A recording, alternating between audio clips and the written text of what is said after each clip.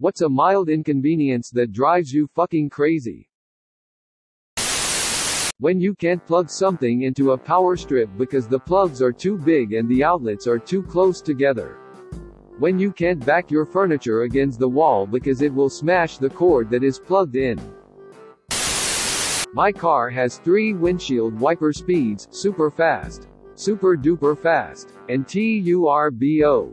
I hate using them when it's a bit more than a sprinkling of rain because then the wipers just wipe at nothing. When you have a stuffed nose and trying to sleep and need to consciously breath. Oft said mild inconveniences, not hell on earth. Dropping your keys trying to open the door. It always happens at the worst possible times. Like when you gotta piss real bad. Or your hands are full with bags. Or when someone's trying to murder you. I hate it when that happens. So relatable. Happened to me just yesterday, man. Sucks. I wear nitrile gloves at work and putting them on is a pain when my hands are sweaty or damp at all. I can't get my fingers inside and the nitrile clings and twists and it feels awful.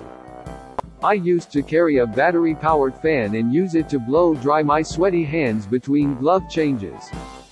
Stealing this, finally, a use for my back pockets. Adds 1 of 7. Adds 2 of 7. Adds 3 of 7. An error occurred, this video cannot be played. Please refresh. Add 1 of 7. When someone opens my door, comes into my room for a few seconds and then leave the damn door open. Sure, I could get up and close it, but I did that last time you came in. And the time before. My mom did that all the time. Then she would get angry at me for yelling at her if I asked with a slightly louder voice for her to close it. This happens to me, she says it like a conversation voice and I do it slightly louder and she be like, "Who the F do you think you are, bitch?" When I grab a hanger in my closet and 46 other hangers come with it no matter how organized it was. When the part of the song I want to hear is interrupted with navigation directions. And it's always, in 57 kilometers, keep going straight. Walking through the city late at night after work. When I'm crossing a side street near the train station.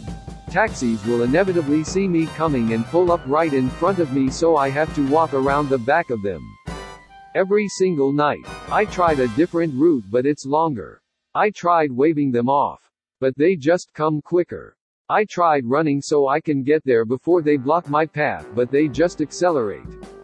I think the only solution is to run up and do a hood slide.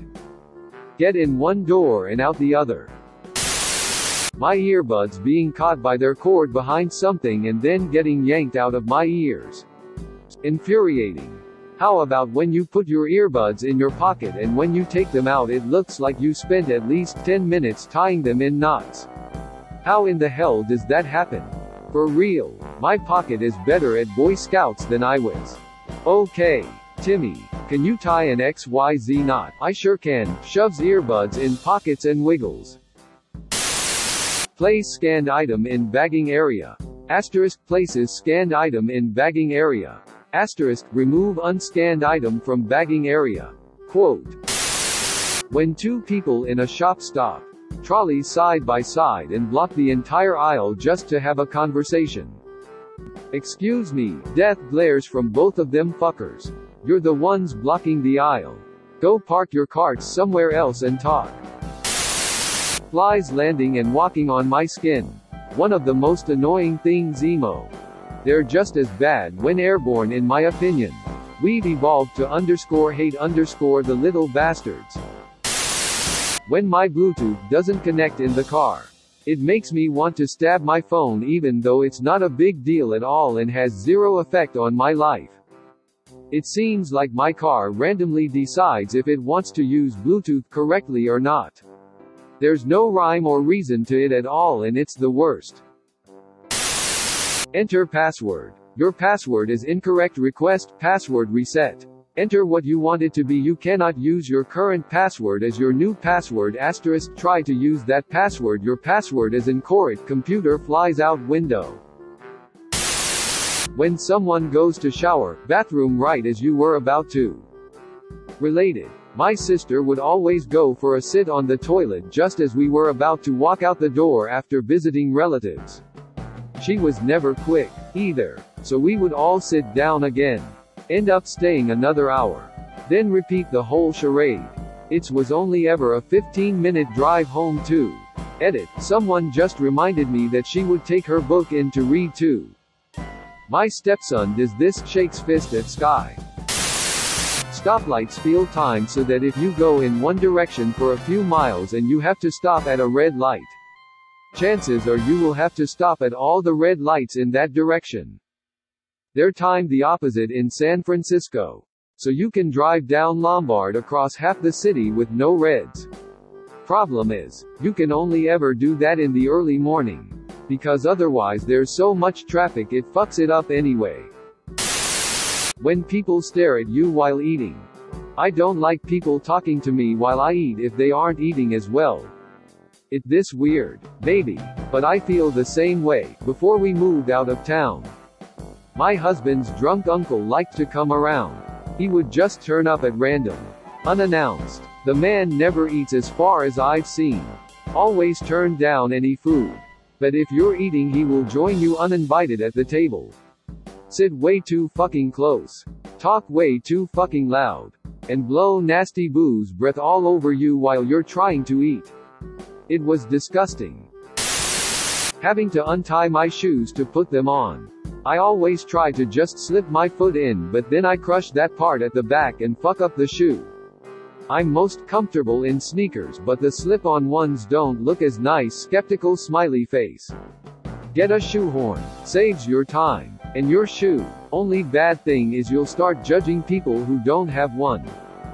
My boyfriend bought one for all his friends, which seems like a nice gesture. But it's really so that he doesn't have to bend down to put his shoes on at their houses. Oblivious drivers. Not ones texting. They know they're being an ass. I'm talking about those people who honestly have no fucking clue how to drive properly, yet totally think they're good at it. Leaves me fuming. Especially when they're putting other people's lives in danger. Breaking a nail, which is horrible on its own already. And not having a nail file with me to fix the jagged edges so it keeps getting caught on things. Yes, especially when you've grown them out and they look really nice. If one of my nails break, I'm cutting them all the same length and starting again. I can't stand uneven nails. ATM fees. I will walk to another one. Even if it's ages away just to avoid paying a fee, even if I'm wildly inconvenienced in the process. Yes, I know it's petty. My bank refunds all ATM fees. WTF? Mine charges me another $3 fee for cheating on them. Those fucking mobile game ads on YouTube. They're all so insufferable quality. Want to go on an epic MMO adventure? Collect heroes, slay bosses, upgrade your team, downloads game. This is just fancy bejeweled. Drivers who don't indicate when changing lanes. It doesn't even take a second. Using my indicators is so ingrained in me. I often do it in parking lots and in residential roads with no through traffic when turning into a driveway. That's the way to do it though.